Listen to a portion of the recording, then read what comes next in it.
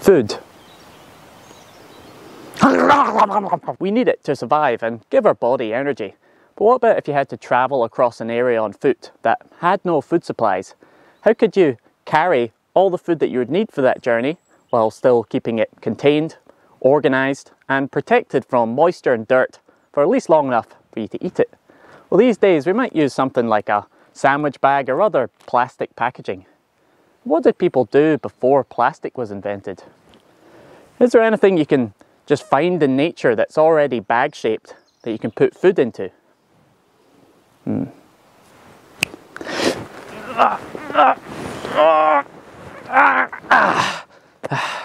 Stomach? Anyone? No? Hi folks, Tom from Fan Dabby Dozy. Thanks for tuning in.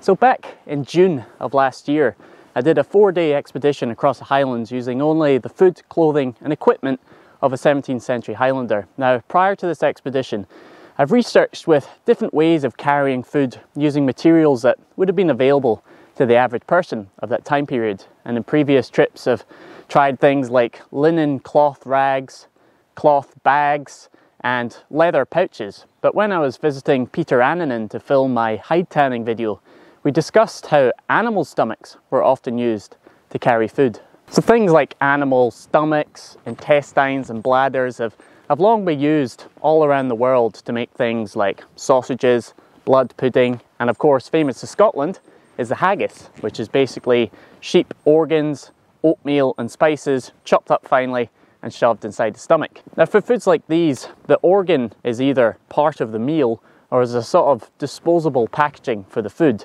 And unless it's salted or cured, you know, it's still just a raw organ, so it's likely going to rot or go off unless it's kept cool. Now when I was talking to Peter, we were wondering whether there was a way that you could tan and treat the stomachs to make a more durable container, basically a food pouch that you could use multiple times that would be lighter weight and faster and easier to make from scratch compared to something like a leather pouch. Now we couldn't find any historical examples of people tanning stomachs in Scotland, but in the spirit of experimental archaeology, we figured we'd get some cow stomachs and give it a go ourselves.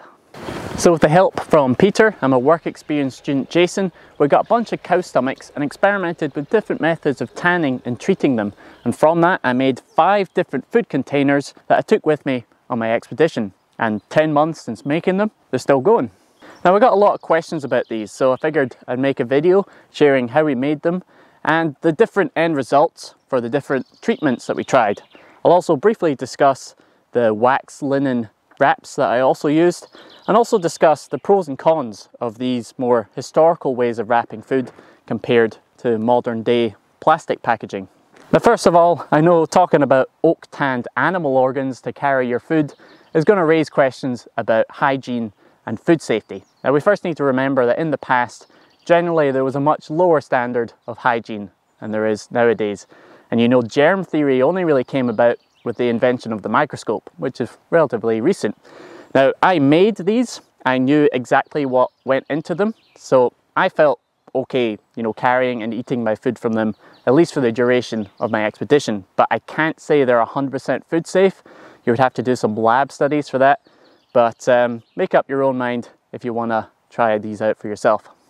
So how did we make these? Now obviously to get your hands on an animal stomach, you first have to slaughter and butcher the animal, which would have been a really normal, almost everyday occurrence for people in the past. And in the case of a cow, it has 4 stomachs, so you get 4 food containers from one animal. Now these days it's not so easy to just come across a butchering process. So we bought these from the local butcher who sells them for people to make haggis from. And they sell them already clean and preserved in a food safe brine. So that's what we started with. We first washed our stomachs to get rid of any of the pickle solution and picked off any excess fat, as this will stop the tanning solution impregnating the skin of the stomach. Then for 4 of the stomachs, we filled them up and let them soak in a strong oak bark tanning solution for about 48 hours. But as an experiment, for one of the stomachs, we blew it up like a balloon and let it dry first before rubbing in the tanning solution. And it turned out surprisingly different. The stomachs left to soak in the tanning solution turned out thicker and more durable, more like leather, when the one that was left to dry first is much thinner, almost transparent, and it's almost like baking paper, and it's quite easy to tear. So I took these stomachs home and stuffed them full of newspaper and let them dry out. Now if I just left them like these, they would be a bit brittle and not very water resistant. So I needed to treat them with some sort of fat or oil. So I experimented with some different ones to see what happened. For one, I rubbed in flaxseed oil, another melted lard, and for the other three I used beef suet. I then cut them to the size of the food container I wanted, sewed up any holes or open ends, and also sewed a strip of leather on one seam using wax linen thread so I could close the pouches by rolling the seam and tying the leather cord. Now the thin dried stomach was too delicate for this, so I just sewed in a small wooden toggle with a length of linen thread that you could use to wind and bind your package closed. So how did they turn out? Well, I reckon this one turned out the best, which was one of the stomachs left to soak in the tanning solution, and then this one was treated with flaxseed oil. Now the great thing about flaxseed oil is that it soaks in and then it hardens. So it made a very durable, kind of leathery bag that isn't greasy because it dries. Now flax was a crop in Scotland, so it was available, but to extract the oil from it is quite labour intensive. So might not be a realistic option for the average person. So my second favourite were the ones left to soak but then treated with suet. Now suet is the fat that is found around the kidneys of a cow, and it's got a really long shelf life.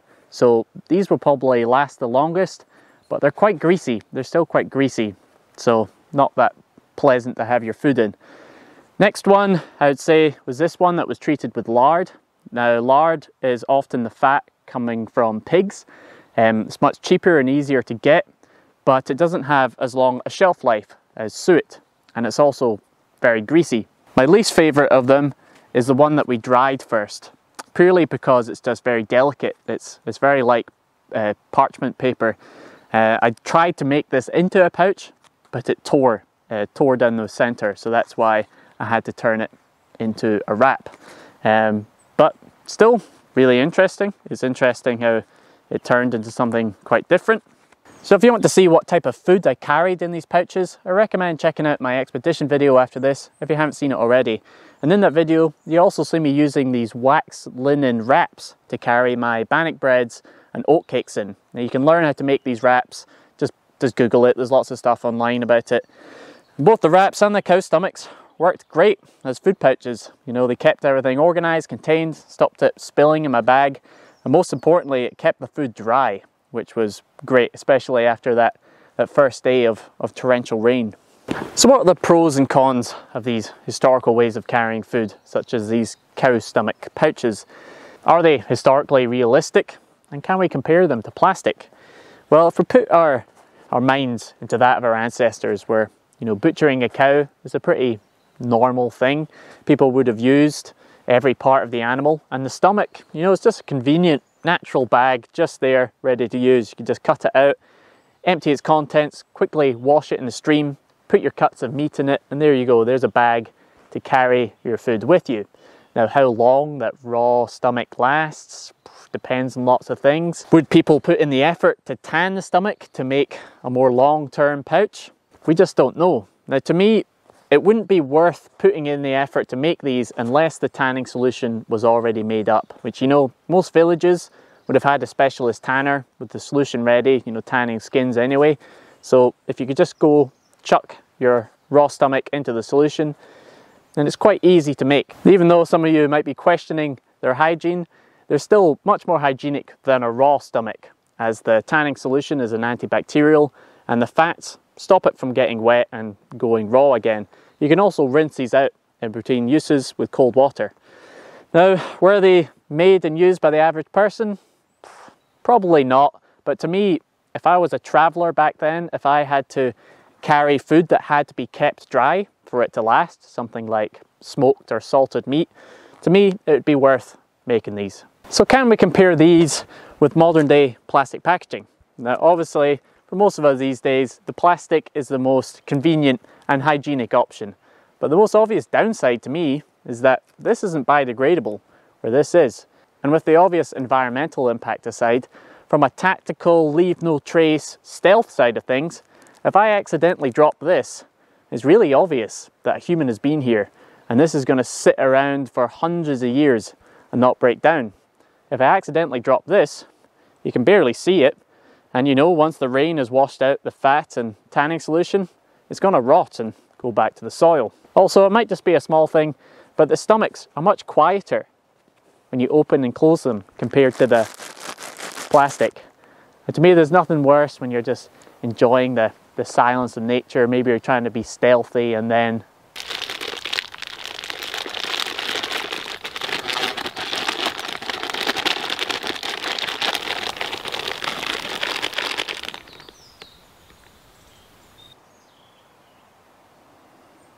but maybe that's just me. I'm not saying that we should all start using cow stomachs instead of plastic. That's not realistic. Just something to think about. So I recommend checking out my expedition and hide tanning video if you haven't seen that already. If you want some monthly extra content, consider becoming a Patreon, and the money helps keep the channel going. You can find links to my social media and ways of supporting the channel in the description below. Thanks so much for watching. Thank you so much for all the support, folks. I'll be back with another video next month. See you then. Cheers.